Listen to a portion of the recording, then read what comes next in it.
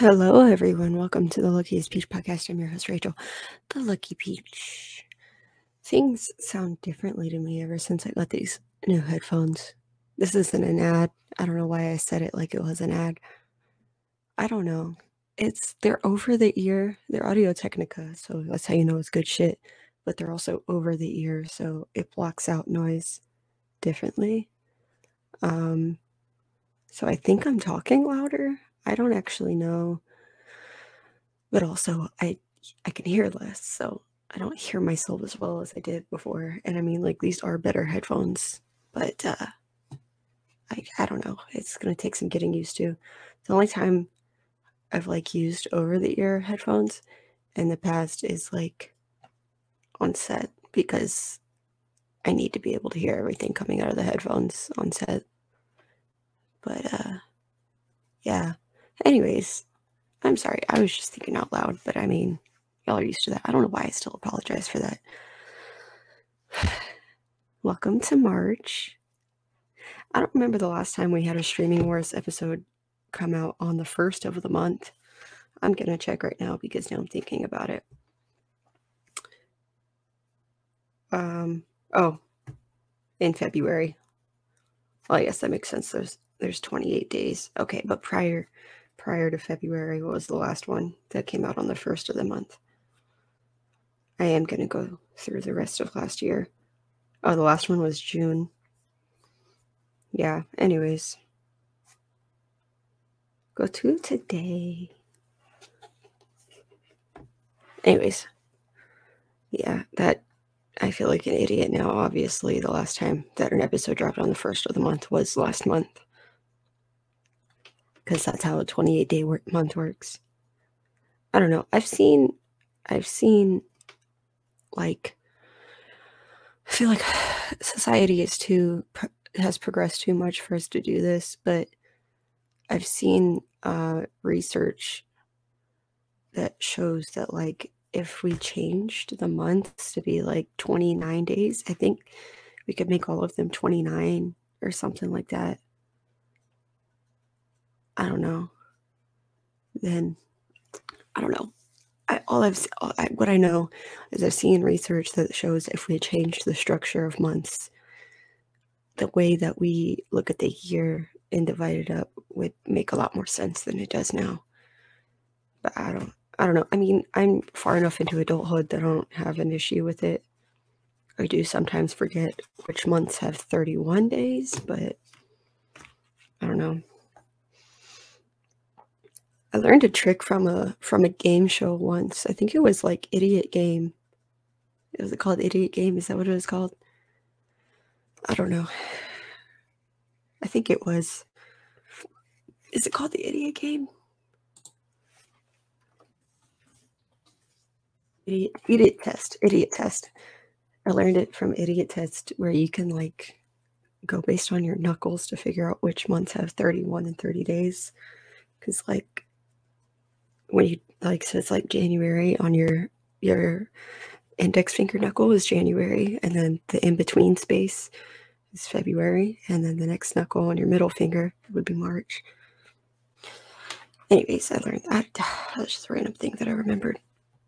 I don't know. I learned there's some hacks about things like that I've learned from the wildest of places.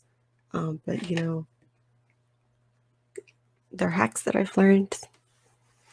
That one's not really useful, but I mean, at least not to me now. I'm sure to like maybe like a kid that would be really useful. Or if you have trouble remembering months and how many days are in each month, then yeah, that actually would be helpful. Now I'm at the point of recording where I'm just randomly grabbing shit that's on my desk for no reason. I just grabbed this book that I read, which I will recommend it actually, but I was grabbing it to move it out of the way because I just have a pile of stuff where there shouldn't be.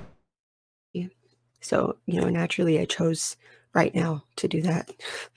It's like me picking things up on my desk while I'm recording is like when you're on the phone with somebody and you're just pacing around and randomly grabbing and cleaning you know what I mean? Like when you just do weird things when you're on the phone, like walk on the roof. I mean, there's a Vine about that. That's why I said it. But you know what I mean? Like Anyways, yeah, this is called If Not Winter by Anne Carson. Well, it's not by Anne Carson. It is basically just a book full of every single fragment of a song by Sappho, who was a lyricist slash poet in 7th century BC. Or would that be 5th? I think it would be 7th.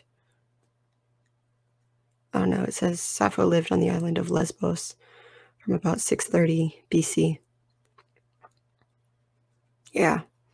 Well, I'll just go ahead and read the back. It says, she was a musical genius who devoted her life to composing and performing songs. Of the 9 books of lyrics Sappho is said to have composed, none of the music is extant, and only 1 poem has survived complete. All the rest are fragments. In If Not Winter, Carson presents all of Sappho's fragments in Greek and in English.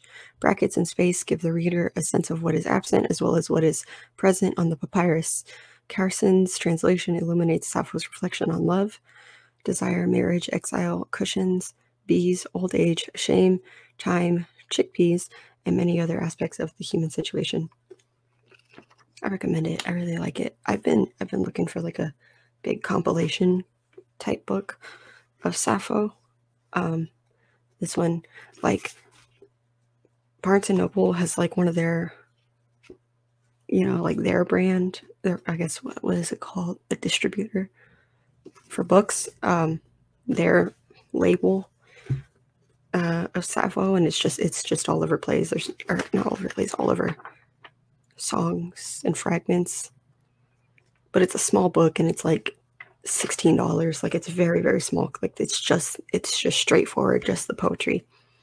And I never bought it because as much as I wanted to read Sappho, that didn't seem worth it to me. But this is $18, and you not only get every single fragment in both Greek and in English. You get brackets and spaces that let you know where things were missing, and you get like a whole introduction and notes for some of the lines, like I guess like an index, not really an index, but notes, but kind of an index that further goes into like detail of like trying to figure out what she meant by that or what she did mean by that. And then there's like a glossary of like all the names that are mentioned in her fragments, like every single name, like from Aphrodite to like someone named Anactoria, who was probably like a friend of Sappho's. And then there's like an appendix. Like it's really cool. I really recommend this. Y'all should read this. It's worth every penny. We love Sappho, our LGBTQ icon. In case you're wondering, her name is where the term sapphic comes from, and the island of Lesbos is where we get the term lesbian from. So I would consider Sappho essential queer reading. And if you're gonna read her, I suggest this book. Because like obviously I could have just Googled all of it and found a PDF of it. But that's not as fun, I've done that in the past. I did that with like the Poetic Edda, and it isn't as fun looking for a PDF that's just the straightforward information. I'd rather get something that has some like modern day insight and interpretation added to it through like an afterword and a introduction. Anyways, also going through cleaning my desk, I have some Sudoku books that I need to throw away, or I guess recycle, because I filled them up. Oh, ooh, another book I read. Hi, welcome to my book podcast. No, I'm just kidding. Is Address Unknown, which is a really famous book, but I only just now found it. So I didn't know about it until recently because I just saw it on the buy one get one half off table at Barnes and Noble, and I like picked it up because I was like, oh, it's a small book. That looks, I don't know. I see tiny little dainty books, and I'm like, what? And then I read the back, and I was like, actually, I think I might enjoy this, and I did. I loved it. It is a 5 peach 5 peaches out of 5. 5 out of 5 peaches book.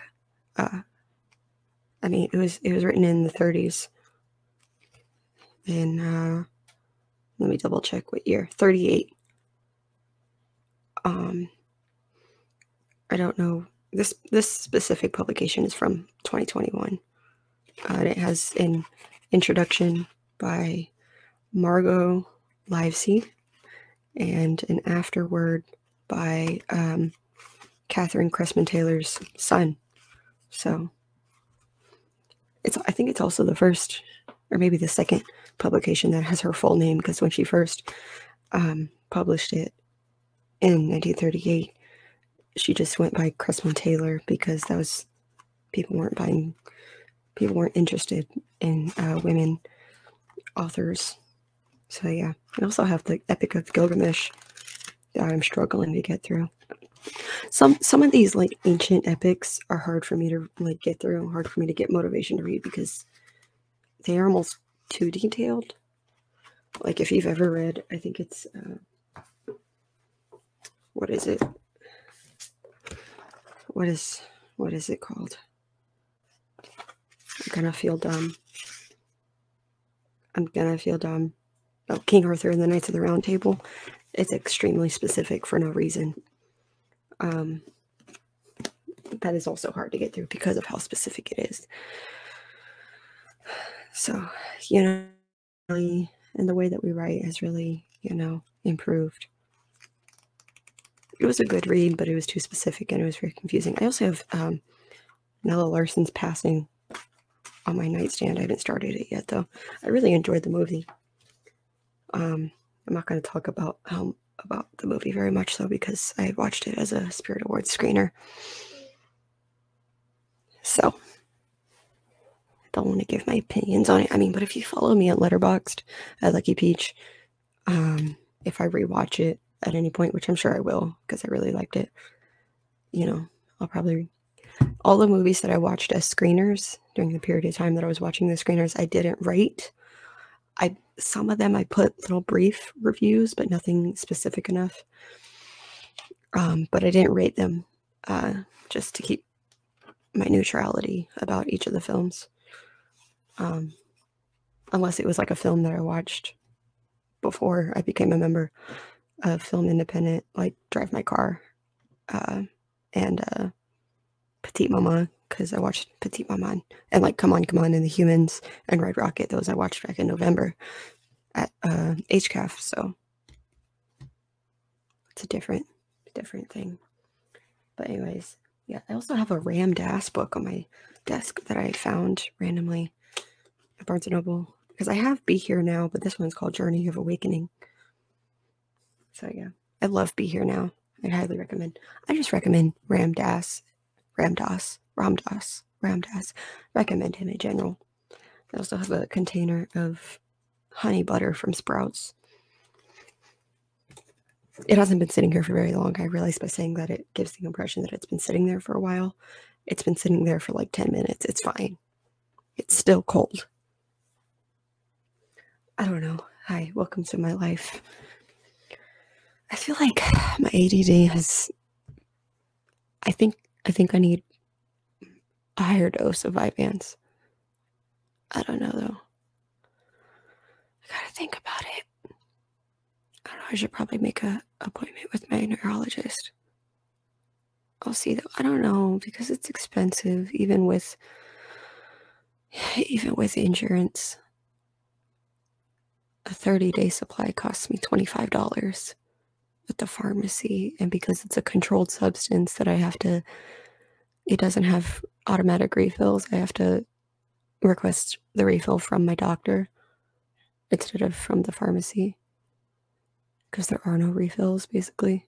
And then when I refill it, when I request the refill, I get charged $10, which is fine because it's a controlled substance. So I can understand that. Basically, it's, a security factor, but it's expensive. And I'm pretty sure I'm about to run out of insurance. I'm about to lose insurance, so I don't know if a higher dose would help me. I mean, it would, but it would be more expensive. Welcome to America. Welcome to America, where I have to decide if I should get a higher dose of ADD medication because it would help me. But the reason I don't want to is because it would cost me more money. Welcome to shitty healthcare in America. Anyways, welcome to Streaming Wars. I have like a Discord meeting at 1:30 and it is currently 12:45, so I need to get my shit together. Anyways, welcome to Streaming Wars. If you're new here, this is Streaming Wars, is the episode each month where I begin the month by going over everything releasing on Netflix, HBO Max, Hulu, Disney Plus, Amazon Prime Video, in theaters, and everything being added to the Criterion Collection every month. Yeah. I think I asked last month if y'all wanted me to add Showtime, but I don't think I got a response about that, so I'm not going to this month, but I will add that question again. If you're listening on Spotify, there's now an option to add a question, so I'll have that question up on Spotify, on the Spotify page for this episode, as well as you can just leave a comment on YouTube or tell me on Twitter at Luckiest Peach, or email me at luckiestpeachpodcast@gmail.com. Well, now I'm curious to see. Spotify, can you stop changing the layout of your main page? The Luckiest Peach. I'm gonna check it out. Oh my god, I love magnetic fields. I haven't seen that be animated. No! Oh my god. Sorry. Anyways, I'm gonna, because I always look at the podcast through, okay, yeah, if you go to the page for the episode, I don't know if it shows up if you just click play on the episode separately, but if you go to the actual page for the episode, the question will show up there. And I have a few questions on a few episodes recently, so if you want to answer those, you don't even have to listen to the episode. But yeah, I never knew how that worked on the Spotify, because I just see the Anchor page for the podcast, which is owned by Spotify, but I don't. Okay, thank you, Anchor. Go away. Go away. Anyways, I just look at the Anchor page, so I never actually I haven't seen the Spotify side of things. Anyways, but yeah, there will be a question on Spotify, but if you don't listening on Spotify, of course you can let me know in the comments on YouTube, through email, on Twitter, whichever way you would like to contact me. Anyways, but yes, and also, if you're looking at the title of this episode, I was going to try to come up with a clever one, but I realized I didn't want to look insensitive, because, somebody who's just scrolling past the episode is going to see the title. They're not going to know the context of it. If if a lot of people aren't going to listen to it, they're just going to scroll past it. So they might just see the title and not understand the context and then think I'm insensitive. So I just kept it simple. I will have links in the description of this episode for ways that you can help Ukraine make Russia their bitch. Because it's shitty that we're in this situation, that they are in this situation in the first place. But the fact that a nation that small was able to take on, or has been able to take on, the behemoth that is Russia. I don't know if you all have seen how big Russia is. It's fucking huge. Even though a lot of it is uninhabited, still, it's huge. There's a lot of people there. They're very powerful. But the fact that they've been able to take that behemoth on, and have so far succeeded in making Russia their bitch is it's a feat. It's one of the biggest feats in international relations I've ever fucking seen. And not only that, President Zelensky is, I don't fan over politicians. I don't really give a shit about politicians. I do my duty as an American citizen, and I vote for, when I vote for whoever I think is more deserving, which doesn't mean I'm a fan for them. I hate that, in the last six-ish years, it's turned into that of like people thinking, by people, I mean Republicans, thinking that you have to be a fan of the politician you vote for, which is the case. That's not how it works. It's you just vote for who you think is more deserving and who's going to be more capable of that job. That's all it is. Do I like Biden? No. But did I think he was more capable and more competent? Yes. So I voted for him. Anyways, I also wanted to get that piece of shit out of office. But anyways, that's what I'm saying. I don't fan for politicians, but I have a fuck ton of respect for Zelensky. He is, you don't, like, I'm sure it's happened, obviously, because it used to happen in, like, medieval times that, the king would go to war with his people. But, like, in modern day, you don't see that shit. You don't see the actual war leaders staying with their people, there were, I think it was the UN or another country offered to get him a flight out of there. And he said, no, I'm not looking for a ride. I'm going to stay here with my people and fight. And that's exactly what he did. And it also adds to the reputation, because a lot of people in the entertainment industry get a bad reputation in politics. And by bad reputation, I mean from Republicans, of that, people in our industry aren't allowed to have a say in politics because we work in the arts, which apparently doesn't make us real Americans. I don't even know what that is supposed to imply, that working in the arts doesn't give you a say in politics, even though the arts a lot of time reflect the political world. But what I'm saying is, Zelensky used to be an actor. He straight up played the Ukrainian president in a show, and the fact that he now is president and is actually, doing, basically being one of the best world leaders that I've ever seen in history, at least in my life, it's like, I don't know, to me it feels like a big fuck you to people who are like, people in the entertainment industry shouldn't have a say. Go back to your fucking trailer. I don't know what those people say. I don't know. I don't even want to try to get in that mindset of those people, because it baffles me so much that people think like that. But anyways, I have a lot of respect for him as somebody who, in a way, works in the entertainment industry and is aspiring to build a career in the entertainment industry, as well as, just in general. I have a lot of fucking respect for him. He's a great man.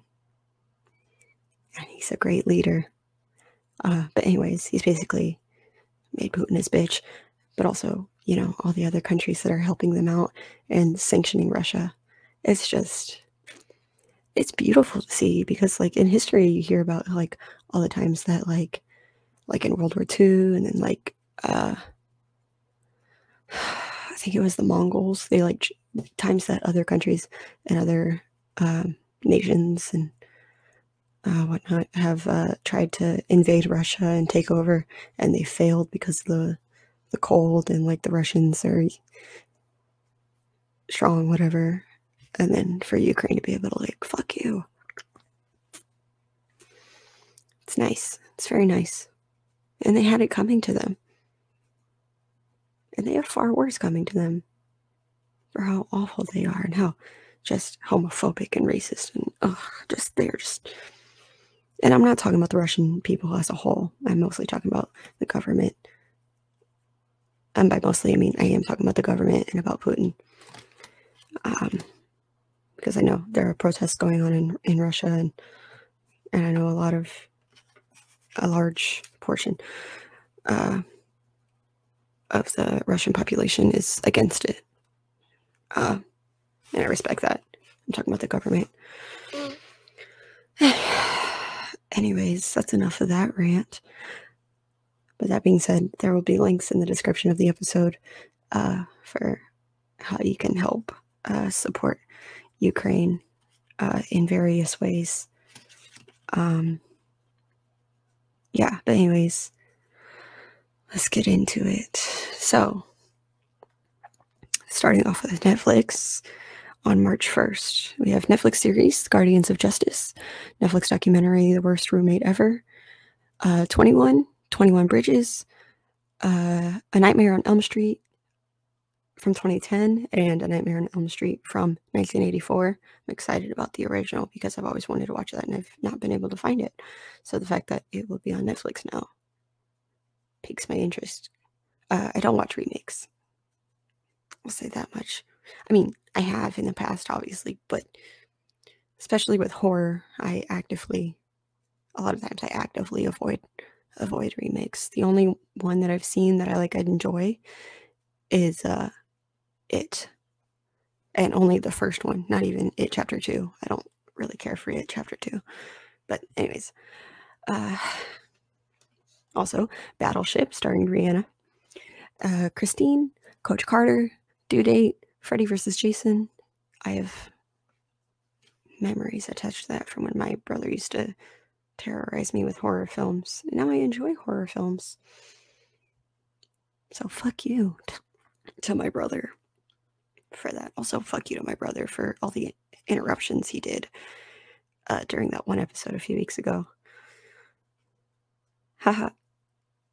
Haha. Haha. Shout out to anyone who actually listened to that and heard me get very upset. Anyways, Gattaca, The Gift, The Green Mile, My Best Friend's Wedding, Public Enemies, Redemption, The Replacements, Richie Rich, The Shawshank Redemption. Speaking of The Replacements, I know the movie, The Replacements, is completely different from the show, but that, I'm going to make a note to look it up on Disney Plus after I finish recording, because I loved The Replacements as a kid, the show on Disney. So, I want to know. I said I was going to look it up afterwards, and I'm looking it up right now, actually. I lied, but it is on Disney Plus. I'm probably not going to watch it because I hardly go on Disney Plus, but the fact that I know it's on there now makes me happy. Continuing, Shooter, Shrek 2, Sorry to Bother You, Starship Troopers. Also, I would like to apologize to Boots Riley. You're not the reason that the film Sorry to Bother You has nothing to do with why the drunk commentaries were discontinued. Nothing. That was supposed to be the movie for the commentary, and then things happened, and I decided it was best for me and my schedule if I discontinued them. But in the future, I will for sure at least do a review of it because I do own it. So I can at least do one of my personal collection reviews on it, because that's what replaced drunk commentaries is, personal. I don't have an actual title for that series of the podcast because it's drunk commentaries, monthly reviews, cult of the month, streaming wars. I don't have one for now. I'm just calling them personal reviews. If you have a better title than that, let me know. But continue on. Sorry to Bother You is a good movie. But anyways, Starship Troopers, Texas Chainsaw 3D, Top Gun, V for Vendetta, Where the Wild Things Are. Big recommend. I'm a huge Spike Jonze stan. Anyways, big recommend. And Zoolander. On March 2nd, Netflix film Against the Ice. Netflix filmed The Pirates, The Last Royal Treasure. And Netflix series Savage Rhythm. March 3rd, Netflix family He-Man and the Masters of the Universe, Season 2. Netflix series Midnight at the Parapalace. Netflix series The Parisian Agency Exclusive Properties, Season 2. Power Rangers Dino Fury, Season 2. Netflix documentary Surviving Paradise, A Family Tale. Netflix film The Weekend Away. And Netflix comedy Whindersson Nunes, My Own Show. March 4th, Netflix film The Invisible Thread. Netflix series Lies and Deceit. Netflix series Making Fun. Netflix film Mesquina. And Netflix series Pieces of Her. On March 5th, Beirut. On March 7th, Season 4 of Good Girls. On March 8th, Netflix series An Astrological Guide for Broken Hearts, Season 2. Netflix film Autumn Girl, Netflix family Chip and Potato Season 3, Netflix series Last One Standing, and Netflix comedy, I don't know why I almost said Nate. It says Taylor. I almost said Nate. Anyways, Netflix comedy, Taylor Tomlinson, Look at You. Don't ask why I almost said Nate. I actually have no clue. I don't know if I just saw the beginning of Taylor and like I saw the word Netflix and the beginning of the word Taylor and just went Nate. I don't know. March 9th, Netflix documentary, The Andy Warhol Diaries, Netflix film, The Bombardment, Netflix series, Byron Baez, or is it called Byron Baez? It's either Byron Baez or Byron Baez. I don't know. Netflix series, Queer Eye Germany, Netflix series, The Last Kingdom, Season 5, on March 10th, DC's Legends of Tomorrow, Season 7, Netflix Family, Karma's World, Season 2, Netflix anime, Kotaro Lives Alone, and Netflix series, Love, Life, and Everything in Between. March 11th, Netflix series, Formula One, Drive to Survive, Season 4, Netflix series, Life After Death with Tyler Henry. I'm struggling with T names. Anyways, Netflix series, Once Upon a Time, Happily Never After. I wonder if that's related to the old Happily Never After, or if it's just related to Once Upon a Time, which I doubt it would be related to Once Upon a Time because that's a Disney property. I don't know. Once Upon a Time is on Disney Plus. It used to be on Netflix, but that was before Disney Plus. Anyways, also Netflix film, The Adam Project. March 12th, Dunkirk. March 13th, London Has Fallen. March 15th, Netflix anime, Adam by Eve, a live-in animation. Netflix comedy, Catherine Cohen, The Twist, She's Gorgeous. Netflix film, Marilyn's Eyes. One Piece film, Strong World. Netflix family, Team Zenko Go. March 16th, Netflix series, Pedal to Metal. Netflix documentary, Bad Vegan, Fame, Fraud, Fugitives. Netflix documentary, Heist, The Great Robbery of Brazil's Central Bank. And A Walk Among Tombstones. March 17th, Lee Daniels, The Butler. Netflix film, Rescue by Ruby. And Netflix series, Soil. March 18th, Netflix series, Alessandro Catalan, One Simple Question. Netflix documentary, Animal Season 2. Netflix film, Black Crab. Netflix series, Krakow Monsters. Netflix series, Eternally Confused and Eager for Love. Netflix series, Human Resources. Netflix series, Is It Cake? I should have known it was either going to be Netflix or like Food Network or TLC that made a show about the Is It Cake trend. And I'm annoyed. I should have known it was coming, but I'm still annoyed. I hate that trend. It's like it was funny for like a day. Now it's not anymore. Anyways, Netflix series, Light the Night, Part 2. Netflix series, Standing Up. Thomas and Friends, Race for the Sodor Cup. Netflix series, Top Boy Season 2. Netflix film, Windfall. Netflix film, Without Saying Goodbye. And Netflix series, Young, Famous, and African. March 21st, Call the Midwife series. It's a British show. Series 10. In the UK, series is what they say in place of season. I'm so used to saying season that it threw me off. Anyways, also on March 21st, Netflix film, In Good Hands. On March 22nd, Netflix comedy, Jeff Foxworthy, The Good Old Days. And Netflix documentary, The Principles of Pleasure. March 24th, Netflix film, Love Like the Falling Petals. March 25th, Netflix series, Bridgerton Season 2. Very excited for that. I need to read the next book in the series. I keep forgetting. I only read The Duke and I need to read the next one. Anyways, Netflix family, Transformers, Bots. March 26th, Blade Runner 2049. and King of Thieves. On March 28th, The Imitation Game. March 29th, Netflix anime Thermae Romae Novae. I'm taking Latin, so that's how you pronounce an AE in a word. It's It's I. It's like I, not like I, like the letter. It's got like a I. Thermae Romae Novae, not A. It's like, I guess kind of like I. Like you're saying A and E, but it comes out sounding like an I in a way, like I. Thermae. Anyways, not like Thermae or Rome, not that. Anyways. Netflix Family Mighty Express Season 6, Netflix Comedy Mike Epps, Indiana Mike. Looking forward to that. Right. I'm hoping I'm remembering correctly. Yes, okay. I am remembering correctly. I'm looking forward to that. March 30th, Netflix film All Hail, and Netflix documentary Trust No One, The Hunt for the Crypto King. March 31st, Casual, seasons 1 through 4. I don't know why I'm excited about that. That's been on Hulu for years, in case you're wondering. Casual is a pretty good show. One of the seasons has Renzi Feliz in it, who is played Alex Wilder in Marvel's Runaways on Hulu, and also voiced Camilo in Encanto.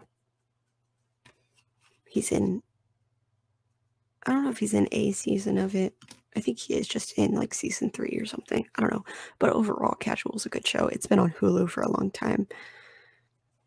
So, I don't know. To me, it's not news that it's joining Netflix. I guess Netflix is slightly more accessible than Hulu because it doesn't have ads. And I know ads are like a breaking point for people now. I mean, they are for me too. It's wild. It's wild. I feel like it was just like 10 years ago that we were still watching commercials all the time. I mean, some people still do. My parents refuse to use streaming services, even though they have a smart TV and they know how to use those features. They refuse to, and they still pay way too much for Dish. Anyways, but also on March 31st, Netflix Family Super Pups. These are other things joining Netflix in March, but they are TBA, to be announced. Netflix documentary 800 Meters and Netflix series Tomorrow. Moving on to HBO Max. Really? You've been loaded this whole time and you chose to refresh out of nowhere? This is Decider. I like Decider. It's the one that I use to get these lists. I get these lists from Decider. But like, I don't know. They take a long time to load because they have so many ads and so many little links. Like, their user interface is kind of messy. I'm not gonna lie. It's like they redesigned their website when BuzzFeed was popular and just never changed it because it gives BuzzFeed vibes, and it's messy. It's got too much going on, too much to look at. Just keep it straightforward to the point. We don't need all these extra links. The ads, I understand every website has ads, but all these links is just unnecessary. It's unnecessary. But anyways, because of that, it keeps making everything refresh and it takes a while to load. Oh my god. Fucking Greg Abbott ad on my screen. How do I get rid of it? I can't. Decider, I know this is not your fault. This is the algorithm's fault. Oh, it reloaded. Okay. It changed to an H&R Block ad. I'm okay with that. I already filed my taxes. But thank you, H&R Block, for saving me from that rant about why Greg Abbott is a piece of shit. Please vote him out this year, please. If you live in Texas, please vote him out. I will be voting against him. He's not fit to rule. Okay. Anyways, on HBO Max, on March 1st, being added on March 1st is The Aviator adaptation. Oh, I'm looking for that's actually been on my list. That's the only Spike Jonze directed. That's the only film directed by Spike Jonze that I haven't seen. So, adaptation.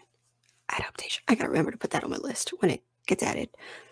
because it's still February when I'm recording, but I gotta remember that adaptation. Anyways, All the Pretty Horses. Are we done yet? Only the sequel, not Are We There Yet? Just Are We Done Yet? Anyways,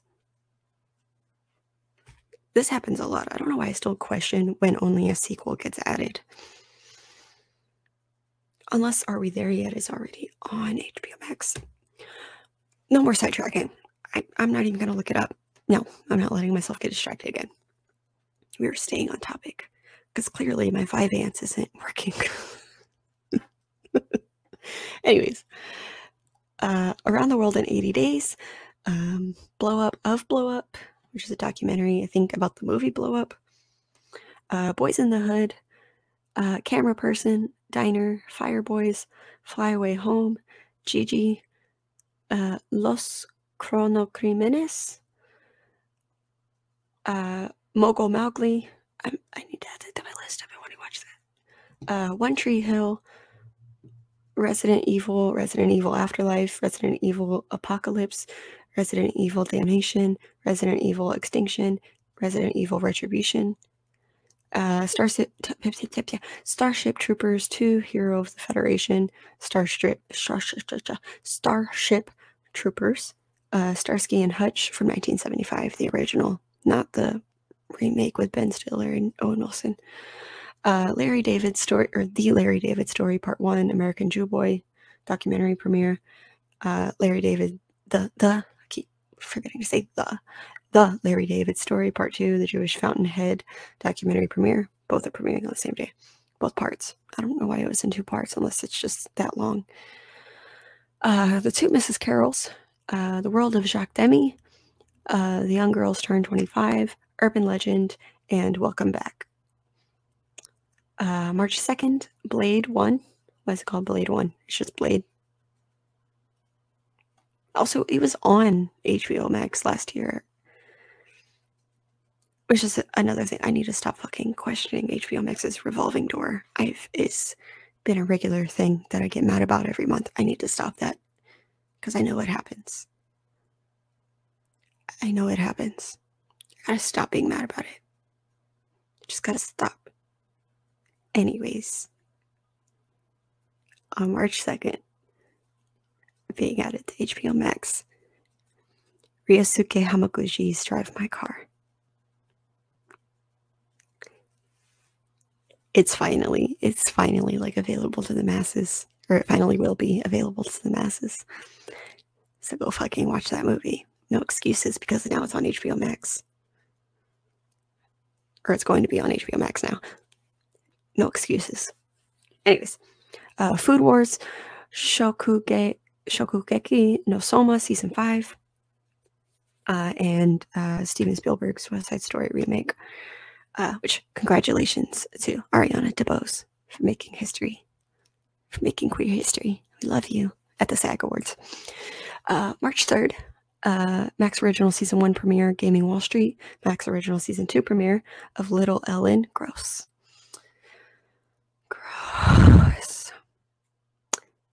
I don't know. Ellen DeGeneres making, I guess, her own version of Little Bill. It's not original. But also part of me feels like I should have seen that coming. You know? It's not original because, Bill Cosby did it. But, pieces of shit in Hollywood producing animated children's shows where the main character is a child version of them is kind of icky, in hindsight. I liked Little Bill as a kid, but as an adult looking back at it, I'm like, that's kind of weird. That's just kind of weird that Bill Cosby was like, I'm going to make a show where the main character is me as a kid. Because if I can recall, it's not like Everyone Hates Chris, where it's like semi-autobiographical.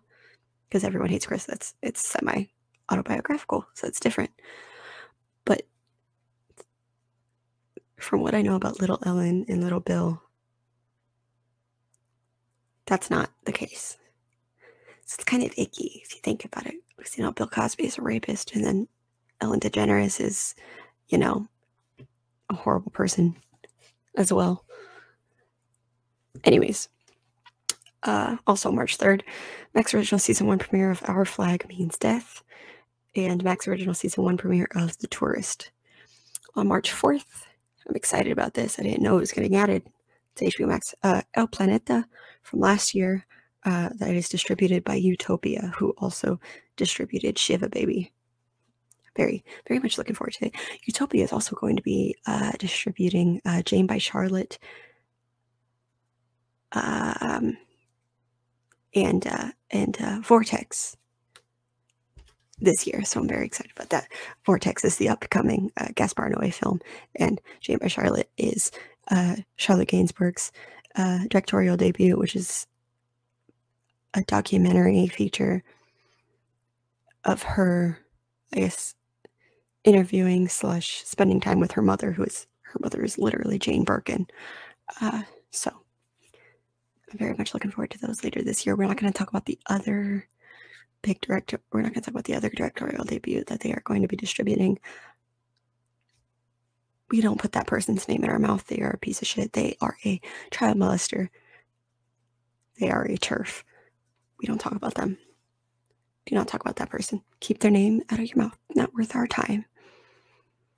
Not worth our time. I will attribute that. I'm only attributing that film being bought by Utopia to nepotism, because the person whose name I will not say is a product of their career is a product of nepotism, which there's nothing wrong with that. But that's the reason that they still have a career, because their family has money and power in Hollywood. And to my knowledge, I'm sure that their family is friends with the Coppolas and or the Schwartzmans, and Utopia is owned, founded, operated by Robert Schwartzman. So, yeah, who is Jason Schwartzman's brother. And they are both Nicolas Cage's cousins. And all three of them are cousins of, like, the Coppola children, Sophia and Gia and Roman. And Roman? Is it Roman or Ronan? I think it's Roman. But anyways, the Coppola family. I love the Coppola family, I'm not gonna lie. They are probably my favorite, like, familial dynasty in Hollywood. They're great. They're fantastic people, you know? Like, what Robert Schwartzman is doing with Utopia is incredible, and I respect it, and I love it. But anyways, yeah, him choosing to distribute that film, I'm gonna ignore it, because I do not have parasocial relationships with companies or celebrities. So I'm just gonna choose to ignore it, and I'm probably not gonna watch it. Anyways, I stop going on rants, but that person deserves that fucking rant. Anyways, El Planeta is going to be added on March 4th, and I'm excited about that because I've been wanting to watch it. Also, one more thing though. I will say, if you look into Utopia and look at their catalog, they have a lot of interesting indie films. Literally, the company is built on giving back to the filmmakers and making sure that they get their due from the film that they made. So Robert Schwartzman also founded a streaming service called AltoVod. And that is basically where you can buy or rent any of the Utopia films. And I believe AltoVod is connected to iTunes, so you can also buy or rent those films on iTunes. So they're available on iTunes or AltoVod. I would suggest AltoVod just to support the company. But yeah, I have a lot of respect for him doing that, because that's somebody who's using their power and their wealth for good, knowing that they come from a family of power, like a very famous family in Hollywood. I respect that. But anyways, yeah, I just wanted to let y'all know what's AltoVod. The purpose of AltoVod is to make sure that proceeds go to the filmmakers, because that is a big problem with independent filmmakers. They usually a lot of times don't make their money back. once they get distributed, the company that bought the distribution rights is just like, yeah, we'll pay you, but like, fuck you. This way they actually get proceeds and residuals. Anyways, it guarantees. Anyway, but continuing. Also on March 4th, F9, the Fast Saga from last year, and Goyo en letra, there's no N, letra de otro. That is a 2022 release. March 6th, series premiere of Winning Time, The Rise of the Lakers Dynasty. March 7th, Teen Titans Go Season 7A premiere. March 8th, Max Original Season 1 premiere of Rux. And Whose Line Is It Anyway? Seasons 1 through 8. March 10th, Dune from 2021. Max Original Season 1 premiere of Wanpa and Chef. Max Original Season 1 premiere of Sandy and Chef. And Max Original Season 1 premiere of Theodosia. March 12th, Victor and Valentino Season 3A premiere. March 13th, Season 1 premiere of Game Theory with Bomani Jones. March 14th, Season 1 of Blade Runner Black Lotus. I almost said Locust. Black Lotus. Not Locust. Lotus is a flower. Locust is a bug. March 15th, documentary premiere of Phoenix Rising Parts 1 and 2.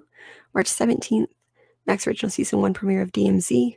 Max Original Season 2 premiere of Jellystone. And Max Original Season 1 premiere of Minx.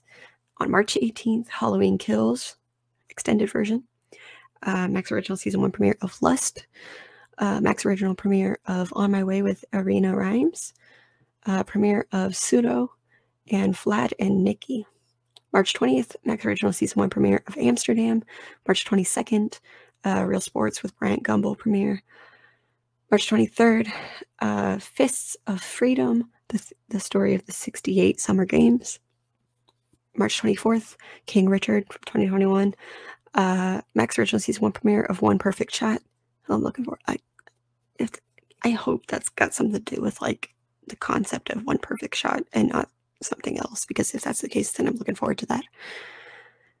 Because I like the concept of the One Perfect Shot.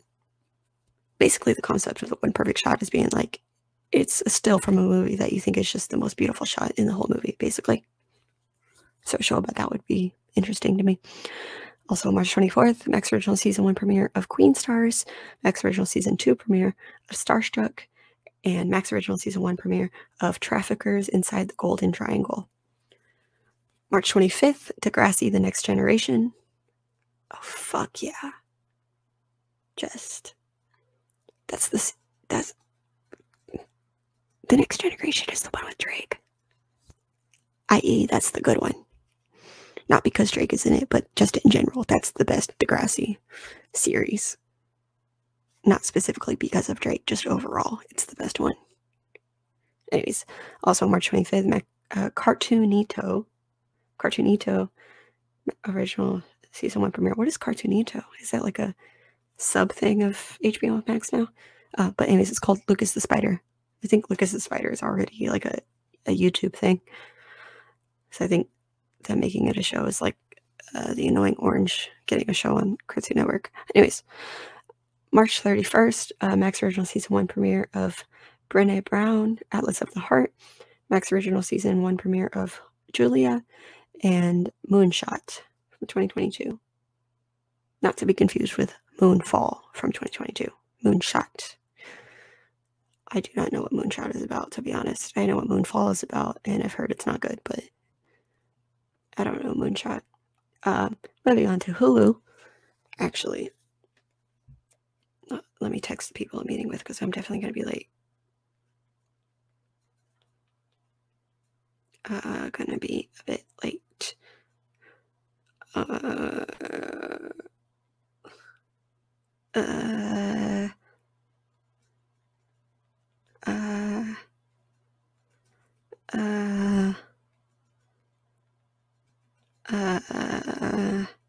Okay, sorry. I was gonna like keep talking while I was typing that, but then I realized if I tried to talk while I was typing, I would just confuse myself and forget what I was doing. Moving on to Hulu on March 1st, Better Things Season 5 premiere, Rich Man, Poor Woman, complete season 1. 2 Days in the Valley. 8mm. I don't know if that's supposed to be like 8 millimeters or what, or if it's just called 8mm, but yeah. A Medea Christmas, Another Earth, Baby Mama, The Banger Sisters, Beaches, Behind Enemy Lines, Benny and June, The Big Scary S Word, Blue Chips, Blue Velvet, fuck yeah. Bringing Down the House, Brothers, Can't Buy Me Love, Casualties of War, Center Stage, Charlie Wilson's War, The Choice, Crash, from 2005, Crash.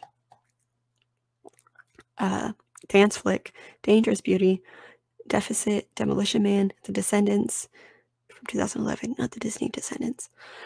Deuces Wild, Devil in a Blue Dress, Disaster Movie, Downhill Racer, Drinking Buddies, The Edge, Edward Scissorhands, Evan Almighty, Feel the Noise, The Firm, Flatliners from 1990, the original. Forever My Girl, Freedom Land, Fright Night from 1985, also the original. G, Garden State, Ghoulies, The Gift from 2000. Geegly or Geegly. Sorry, I don't know. I'm sorry if I mispronounced it. I've never heard it pronounced before, but I forgot how it's pronounced. Glory, The Golden Child, The Greatest Story Ever Told, Green Zone, Guarding Tess, Guess Who, Gunfight at the OK Coral, Hardball, Heaven Can Wait, Here Comes the Boom, The Hitchhiker's Guide to the Galaxy, The Insider, Juno, Kiss the Girls, LA Confidential, Land of the Dead, The Last Waltz, fuck yeah. Lawless, Life Aquatic with Steve Zissou, fuck yeah. Look Who's Talking, Margin Call, The Meddler, Moby Doc, My Super Ex-Girlfriend, I don't know why I added the D like a second after I finished the word. The Omen from 1976, Peggy Sue Got Married, People Like Us, The Perfect Holiday, Platoon Leader, Predators, The Princess Bride, The Raid 2, Romy and Michelle's High School Reunion, Roxanne, The Royal Tenenbaums, fuck yeah, Sahara, The Saint, Savior for Sale, Scotty and the Secret History of Hollywood, Sense and Sensibility, Shanghai Noon, Shine a Light. This is also upcoming. I'm pretty sure this is a Utopia film. Shit and Champagne from 2020. I'm pretty sure that's Utopia. It is Utopia. Okay. I wasn't sure if it was Utopia or Neon because Hulu has a streaming deal with Neon, but I'm pretty sure Shit and Champagne is Utopia. Correct me if I'm wrong. Show Me the Picture, Single White Female, Space Invaders, The Square, St. Elmo's Fire, Starship Troopers, The Tailor of Panama, The Talented Miss Ripley, The Terminal, Tim Burton's Corpse Bride, To Catch a Thief, Transcendence, Trapped, Unstoppable, Vertical Limit, The Virgin Suicides, speaking of the Coppolas, The Women and The Woman in Black from 2002. Because I'm pretty sure The Woman in Black, there was another film called The Woman in Black with Daniel Radcliffe, if I'm correct. March 3rd, The Dropout 3-episode limited series premiere. Before Midnight and Oculus, sorry. March 4th, Fresh from 2022, that is starring Sebastian Stan. I don't know, I have mixed feelings on Sebastian Stan as a person, but he is a good actor. Dicktown, season 2 premiere, literally Dicktown. Benedetta from 2021. I watched that movie, recommend it. It's good. The sound mixing in it is crystal clear. I'll say that much. And Lantern's Lane from 2021. On March 5th, Stronger. March 6th, Mark, Mary, and Some Other People from 2021. March 8th, India Sweets and Spices from 2021. March 9th, The Thing About Pam series premiere. March 10th, The Masked Singer season 7 premiere. Domino Master series premiere. Good Trouble season 4A premiere. And American Refugee from 2021. March 12th, Multiverse from 2022. March 14th, Claws, complete season 4. And Hell Hath No Fury from 2021. March 15th, All Good Things, Nature Calls, and You Can't Kill Meme from 2021. That is also a Utopia film. It is called You Can't Kill Meme, like memes. March 16th, Young Rock, season 2 premiere. Mr. Mayor season 2 premiere, and Step. March 17th, Bad Luck Banging or Looney Porn from 2021. March 18th, Life and Beth, complete season 1 premiere. I doubt that's related to Life After Beth. I feel like I would have heard about that. It's also A24 film, so A24 would have been like, hey, I'm pretty sure it's unrelated. Anyways, Deep Water 2022. Master Chef Junior season 8 premiere. Welcome to Flatch series premiere. Keeping Up the Kardashians complete season 20. March 19th, Captains of Zatari. That's also a Utopia film. I Know Who Killed Me and My Little Pony from 2017. March 22nd, American Song Contest series premiere. March 23rd, Bloods season 2A. Summer Days, Summer Nights from 2021, and Wrath of Man from 2021. March 25th, Atlanta season 3 premiere. They did it. They brought it back. Finally. Atlanta is finally back. Oh my god. Anyways, also on March 25th, American Siege from 2022. March 26th, Mass from 2021. Highly fucking recommend. A great movie. Fantastic movie. On March 28th, the Oscars. Not looking forward to them. No, I'm only not looking forward to them because they changed the structure of the show and are basically turning it into the Teen Choice Awards, and I'm not happy about that because it feels like that just feels disrespectful to film. But also on March 28th, Monsters and Men from 2018. March 29th, The Girl from Plainville, 3-episode limited series premiere. Oh, it's only 3 episodes? Shit. Jackass Presents Bad Grandpa, and Jackass Presents Bad Grandpa Extended Cut. March 30th, Name That Tune, season 2 premiere, and Killing Them Softly. And on March 31st, First Day, complete season 2, and Kaguya-sama Love is War, complete season 1. Oh, thank you, fucking Decider. The website was already loaded. I don't know why you got reloaded again. On Disney Plus, on March 2nd, nothing on March 1st, but on March 2nd, Brain Games on the Road, season 1, Broken Karaoke, season 1, Mickey Mouse Funhouse, season 1, and West Side Story. Does not have a year, but doesn't have a year. Doesn't say which one. So we shall see which one. I mean, we know for sure that the remake is going to be on HBO Max, but we don't know that, maybe it's getting on HBO Max and Disney Plus. Or maybe on Disney Plus is just the original. I don't know, but we shall see because it doesn't say. March 4th, Russia's Wild Tiger. March 9th, Weekend Family, season 1. March 11th, Turning Red. Looking forward to that movie. I'm very much looking forward to that movie. It looks really good.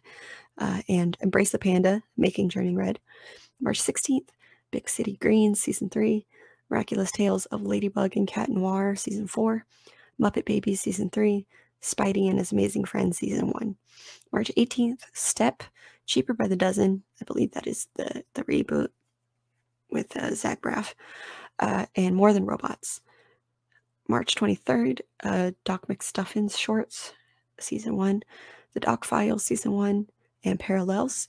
On March 25th, Olivia Rodrigo, Driving Home to You. And The Wonderful Spring of Mickey Mouse. March 30th, I Cavalieri di Castelcorvo, season 1, and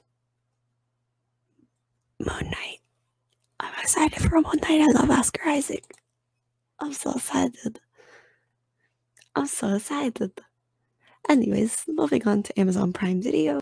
On March 1st, The 100-Foot Journey, The Proposal, Weekend at Bernie's, Prometheus, Chronicle, Confessions of a Shopaholic, Flight Plan, The Tooth Fairy, Dead Poets Society, Lawless, Crash, 2005, Dirty Dancing 2, Havana Nights, Blackfish, Prince Avalanche, Coffee, Blackula, Spaceballs, Be Cool, Scream, Blackula Scream, Foxy Brown, Baby Sheba, Cotton Comes to Harlem, Liar Liar, Puss in Boots, and Takers. On March 4th, Lucy and Desi from 2022, The Boys Presents Diabolical from 2022, Season 1. Upload from 2022, Season 2. March 5th, Pete the Cat, Season 2, Part 4. March 10th, Harina from 2022. March 25th, Lizzo's Watch Out for the Big Girls, Season 1. I think all of those from March 4th and after are originals. I don't know, it doesn't fully indicate it. Whoever wrote this article did not do a good job. It's not even organized that well, to be honest. It's not organized the way that it normally is. It was kind of confusing. But, I mean, thankfully to me, that one actually had the years of the things, so I knew. Basically, it was like one big paragraph of names. So it wasn't, normally it's like a straight up list, but this was just a big paragraph. And if the years hadn't been on there, I would have been confused. You know, and I don't know. Normally Decider puts the years on everything, but never on Disney Plus. They never put the years on the Disney Plus stuff. I don't know why, and I don't like it. But it's only the Disney Plus list that doesn't have years. All the other Decider lists have years. Anyways, continuing on to theatrical releases in March. I'm sorry that I'm like rushing now, but like I'm trying to get through this. I'm just trying to get through this because I realized I spent too long rambling. But anyways, in theatrical releases in March, on March 4th, we have the nationwide release of Matt Reeves' The Batman. Very much looking forward to that. I will be seeing that on opening weekend. Limited releases on March 4th. For limited releases, we have Mother Schmuckers, Asking for It, Night Ride, The Changed, After Yang. Go watch After Yang. Go fucking watch After Yang. That is one of the best films I've seen so far this year. Go watch After Yang if it's playing in your city. And then when it does get a wide release, if it didn't play in your city before, when it gets a more wide release, watch it. Anyways, and Hudo Salon and Great Freedom. On March 10th, there's a limited release of The Hyperions. March 11th, nationwide release of Tyson's Run. I don't know why my mind thought of Logan's Run. I highly doubt that those are related. I see name, run, and I'm like, ugh, why? Please don't be related to Logan's Run. Let Logan's Run continue to be its own thing. If Logan's Run ever got remade, I would scream. I would rip my head off. Anyways, but limited releases on March 11th are Off Season, The Exorcism of God, Gold, Fear, Ash and Dust, I Am Here, Ultrasound. No, not Ultrasound. That's VOD. But anyways, Ultrasound will be out on VOD. I don't know. Do y'all want me to say that since I'm like? Would y'all like me to say the things that are joining VODs and digital? It's a lot though. That's a lot. That's a lot of movies. I don't know. Let me know. But also a limited release on March 11th is Moon Manor. On March 18th, the nationwide releases are The Unbreakable Boy, Uma, and The Outfit. The limited releases on March 18th are Ahead's Kneen, Alice, X, looking forward to X, Intricald, Tethered, Expired, Toll Booth, Panama, The Hater, Jane by Charlotte. That's an extremely limited because it's only playing in New York, but Jane by Charlotte, The Torch, and Mao. On March 25th, nationwide release of The Lost City. 100% not looking forward to that movie now that a couple weeks ago, Brad, hashtag invite Brad, even though he hasn't been on in so long. I miss you, Brad. Not like I don't talk to him every week. But anyways, a few weeks ago on the Nerdcore live show, we read that article, that Variety article about Channing Tatum's comeback to film. And we learned kind of what The Lost City was about and what the original name of it was, and now I just don't look for it. I just don't care for it anymore. Not that I cared for it before, but I just don't care for it at all now. Anyways, limited releases on March 25th are The Duke, Infinite Storm, Stunt Rock, You Are Not My Mother, Immortal Soul, Mothering Sunday, and then the Los Angeles release of Jam by Charlotte. So I'm guessing those are just premieres. Then, yeah. And then on March 30th, the limited release of Nitram.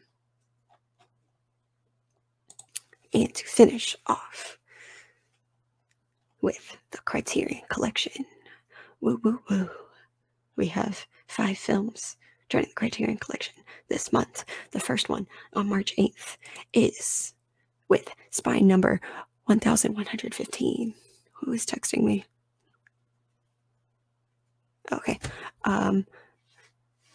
Marta Messaros Adoption from Hungary, 1975, 86 minutes, black and white. Trailblazing auteur Marta Messaros gives aching expression to the experiences of women in 1970s Hungary in this sensitive and absorbing drama, which became the first film directed by a woman to win the Golden Bear at the Berlin Film Festival. Through intimate camera work, adoption immerses the viewer in the worlds of 2 women, each searching for fulfillment. Kata, a middle-aged factory worker who wants to have a child with her married lover, and Anna, a teenage ward of the state determined to emancipate herself in order to marry her boyfriend. The bond that forms between the two speaks quietly but powerfully to the social and political forces that shape women's lives as each navigates the realities of love, marriage, and motherhood in her quest for self-determination. On March 15th, with spine number 218. What the fuck? Unless it's the... I don't actually know. This might be just... No, it's not. It's not, because, they're re-releasing some as 4K, but this isn't. I already went on this rant last month about how I don't understand how their numbering works, but anyways, spine number 218, like 218, is Jean-Pierre Melville's Le Cercle Rouge from France, 1970, 140 minutes, in color. Alain Delon plays a master thief fresh out of prison who crosses paths with a notorious escapee and an alcoholic ex-cop. The unlikely trio plot a heist against impossible odds until a relentless inspector and their own pasts seal their fates. With its honorable anti-heroes, coolly atmospheric cinematography, and breathtaking set pieces, Le Cercle Rouge is the quintessential film by Jean-Pierre Melville, the master of ambiguous, introspective crime cinema. I think that's the shortest description I've ever seen on Criterion's website. So, joining the Criterion Collection on March 22nd with spine number 1116 is Robert Eldridge's The Flight of the Phoenix. It's United States, 1965, 142 minutes, in color.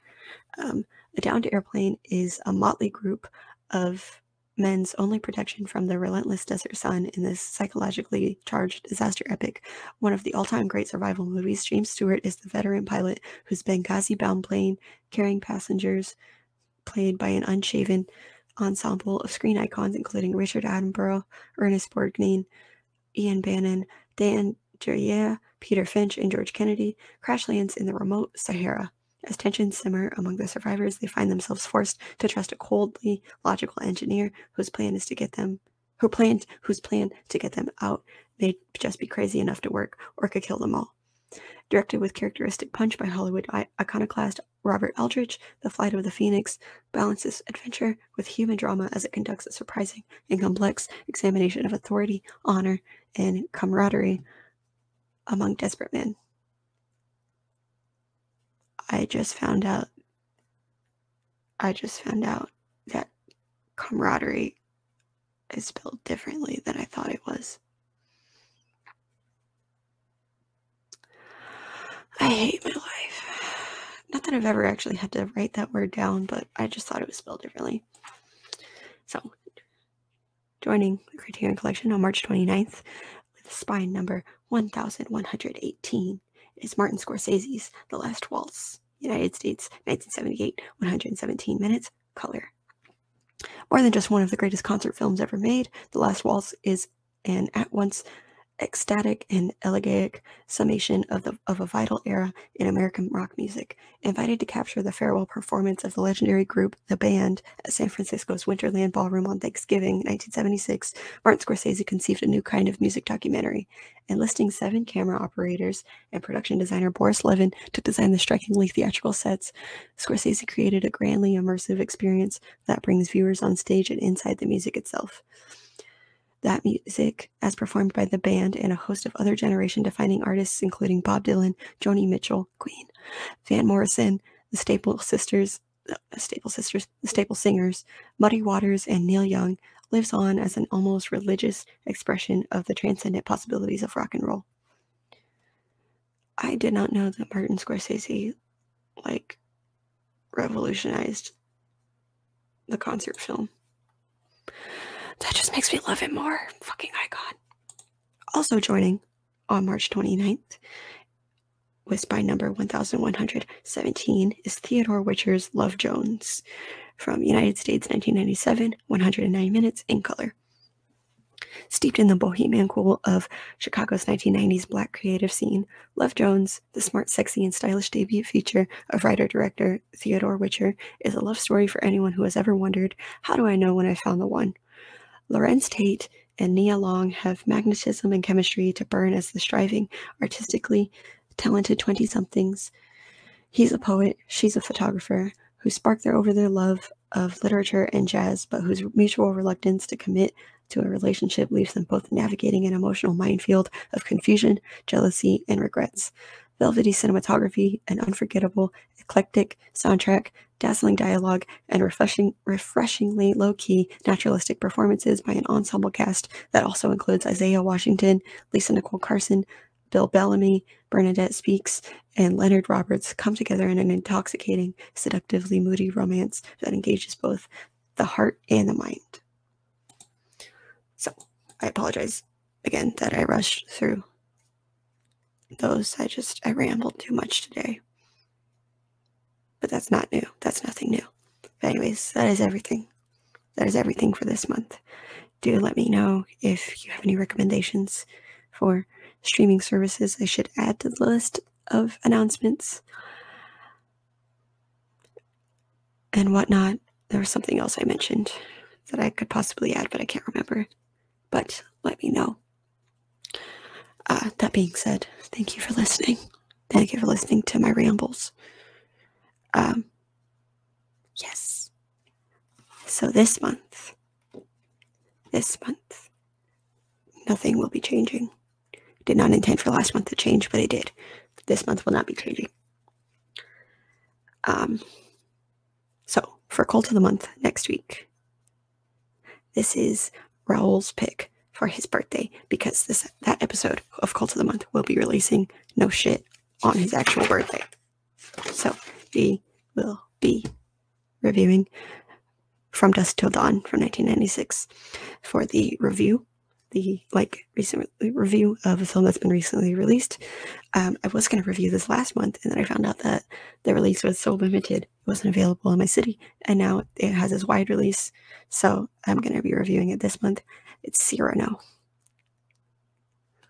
I don't know that I'm actually interested in the story. I just really like Peter Dinklage.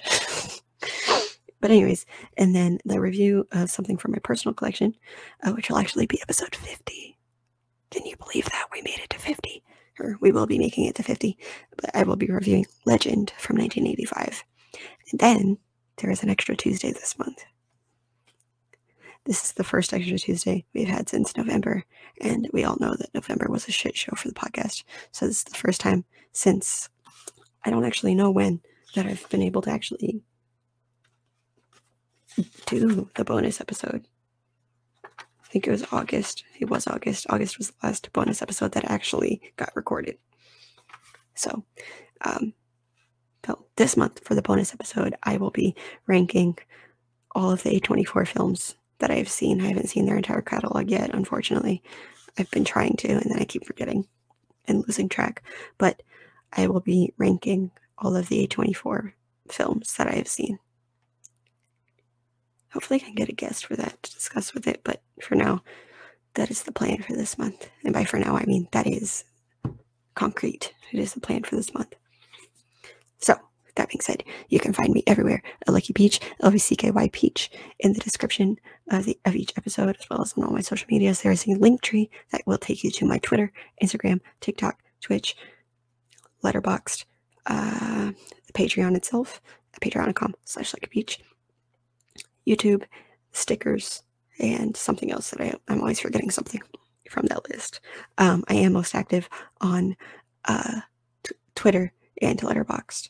So, oh, and you can also email me with any questions at luckiestpeachpodcast@gmail.com. But it's not limited to emails. You can DM me on Twitter, whatever's easiest for you. Yeah, thank you to my patrons at patreon.com/LuckyPeach. I really do appreciate you. Lucky's Peach stickers are available. They are available at Ko-fi, ko-fi.com/the Luckiest Peach. If you want to go check those out. I think that's everything. And of course, there will be links in the description of how you can support Ukraine through this rough time. But yeah, thank you again for listening. I'm sure I forgot something. I always do, but that's okay. I'll remember eventually.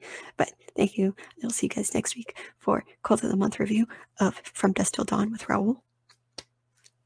Stay peachy.